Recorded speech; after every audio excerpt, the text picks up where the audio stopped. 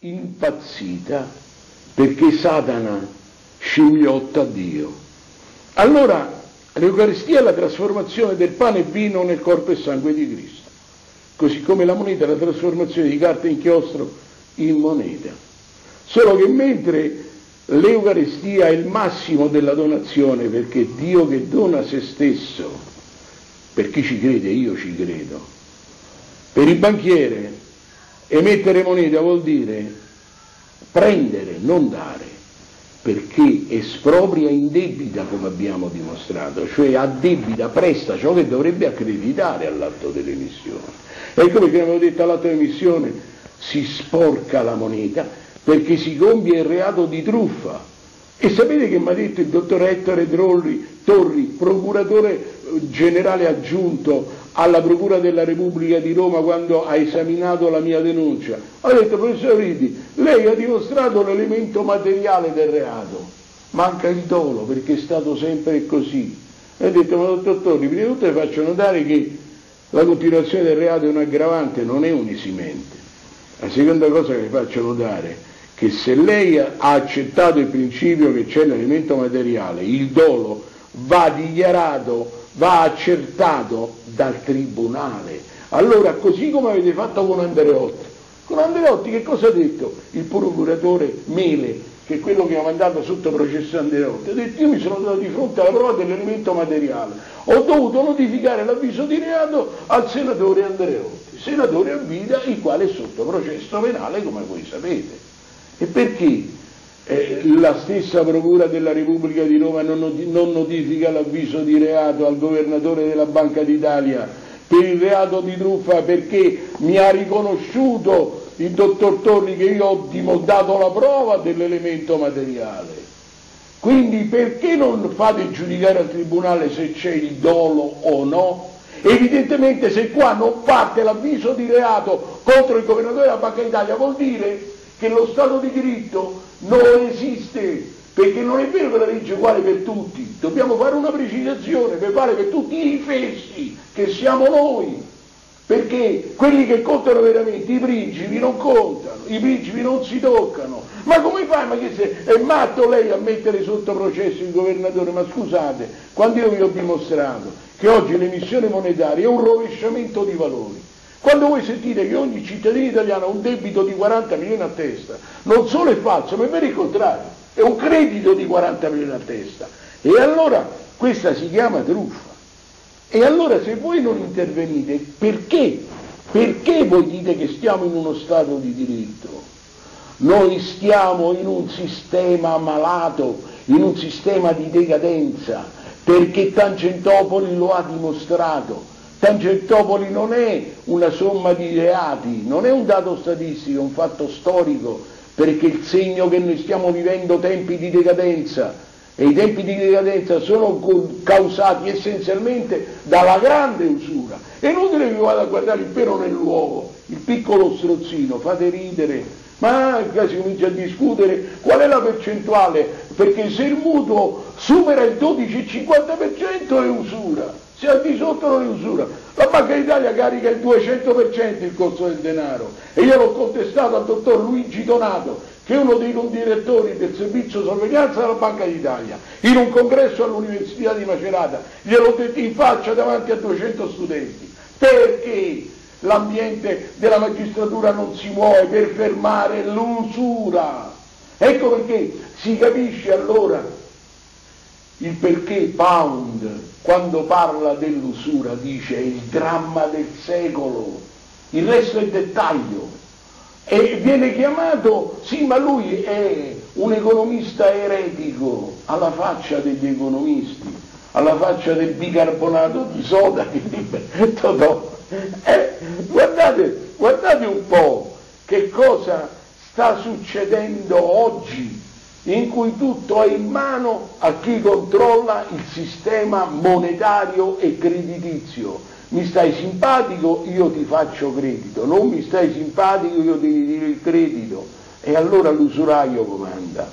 Quindi ecco perché noi vogliamo non solamente un cambiamento di un sistema, di una tecnica contabile o di una percentuale di interessi, no, è troppo poco.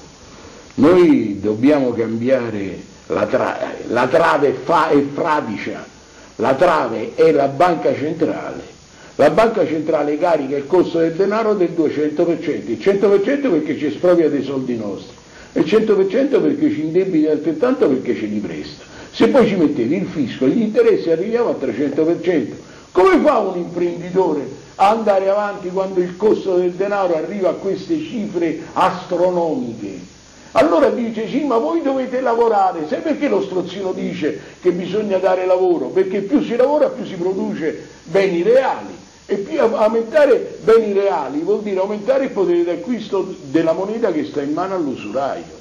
E allora quello sta seduto bello in poltrona, pancia piena e culo caldo, e noi dobbiamo stare a crepare. Ecco la ragione per cui oggi non c'è possibilità di una alternativa seria se non si elimina il problema della moneta debito. Noi dobbiamo eliminare i debiti, perché i debiti oggi sono il risultato di una truffa che nasce al momento dell'emissione. La banca centrale ci presta all'atto dell'emissione i soldi nostri. Ecco, io non so se con questo sfogo questa sera noi abbiamo toccato bene il problema. Io volevo precisare relativamente al contenzioso in atto, che sicuramente ha un suo rilievo. L'importanza oggi per esempio è ricaduta la controversia relativa all'appello per il tasso ufficiale di sconto e in sostanza si sta creando un collegamento di notizie tra istituto centrale e vari istituti di credito relativamente a come contrastare questa sua posizione, e la posizione che secondo loro è quella che dovrebbe rendere forte la posizione assunta è quella secondo il quale il tasso ufficiale di sconto deve essere pagato da chiunque in funzione del fatto di aver sottoscritto un rapporto contrattuale, atteso che si tratta di un tasso di riferimento. Questa affermazione, che potrebbe essere giusta qualora il tasso ufficiale di sconto avesse una giustificazione giuridica legittima, viene a cadere nel momento in cui si crea il riflesso condizionato secondo il quale io sottoscrivo un contratto con l'istituto di credito per il sol fatto che devo accettare determinate clausole, e tra queste clausole vi è anche quello degli interessi.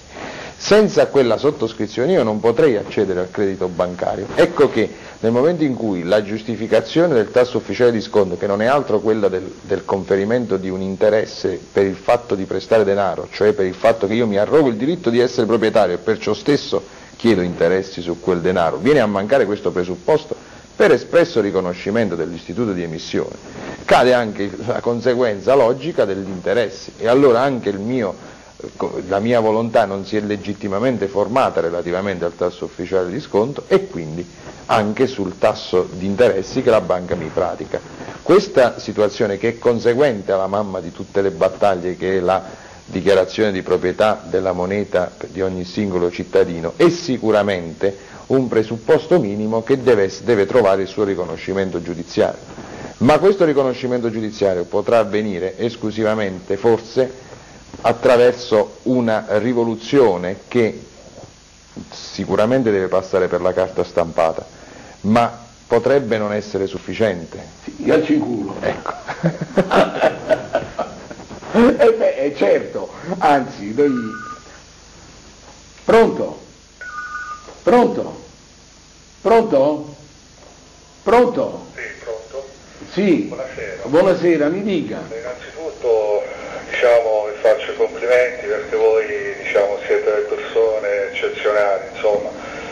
Troppo buono, grazie. Avete avuto il coraggio di denunciare sta truffa e di farla capire a chi vi ascolta, che purtroppo sta crescendo la voce che corre, cosa che prima non c'era. Scusi che l'ho interrotta. Sì, prego. Io comunque devo fare i complimenti anche a questa televisione, perché tutto sommato anche essa ha un coraggio certo. di mettersi contro il sistema bancario, dandovi questo spazio.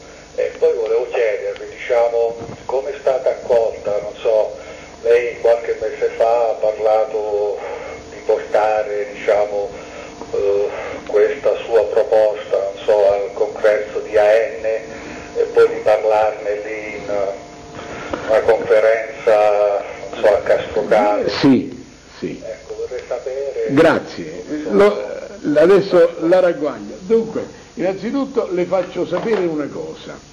Dentro i gruppi giovanili, specialmente Azione Giovani, che il vecchio Fugan, eccetera, ormai corre la voce della proprietà popolare della moneta e sono tutti entusiasti di questo. In Alleanza Nazionale sta crescendo e d'altra parte sottolineo che sono stati i senatori prevalentemente di Alleanza Nazionale che hanno presentato il disegno di legge al Senato per la proprietà popolare della moneta.